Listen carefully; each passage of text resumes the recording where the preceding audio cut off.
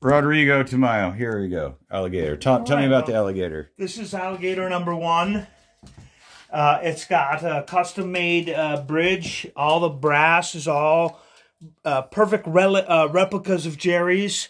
It's got a 1955 soft V neck, and you could tell the necks that are they're walnut capped. You don't put the truss rod here. You put the truss rod adjustment here, not there. That's how you can tell it's a 1955 neck.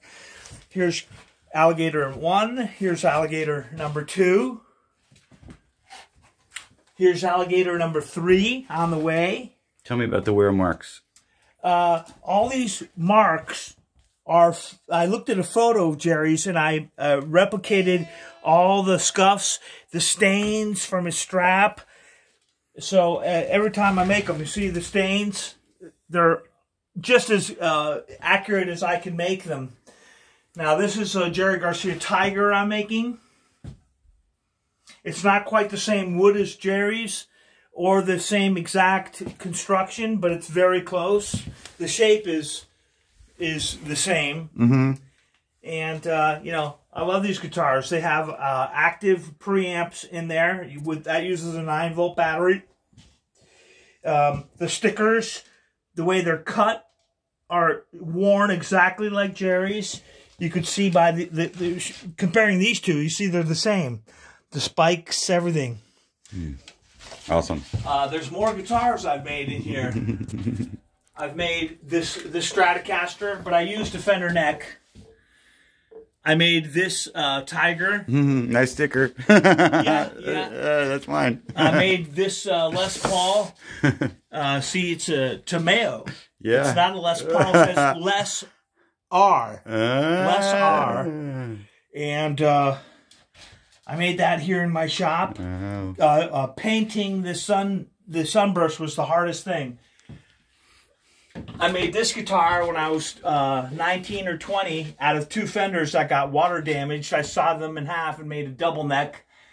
This is a 1972 Fender Tele, and this is a 1981 Fender Bullet made in the USA. It says USA right there, so they're both American made. I put it together. Yeah, all sorts of cool guitars back here.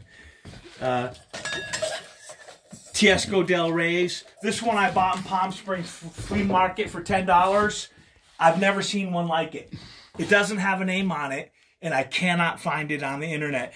That Hofner bass there, I bought that at Palm Springs for $20. No way. I repaired it. It's worth about $800. Did it have that? Did it have that neck on it? Yeah, it's actually a copy of Paul McCartney's bass. It's a 1969 Sears catalog bass. Wow.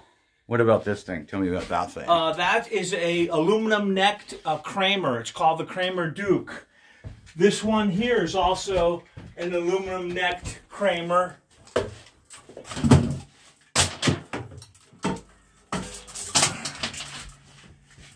It's got an aluminum neck. You see that? You see the aluminum? Oh, wow. And it's an incredible guitar. Both those are Kramers. That funny looking one and this one. I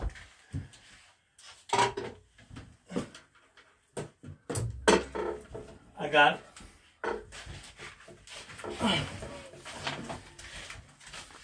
Yeah. Lots of stickers. Got lots of stickers. A lot of interesting guitars here. Here's some fresh ones if you need some fresh ones. We got a pocket full. This is our Grow channel. I'll take one of those. Yeah. All right. All right, anyway. Rodrigo, thank you, buddy. Yeah.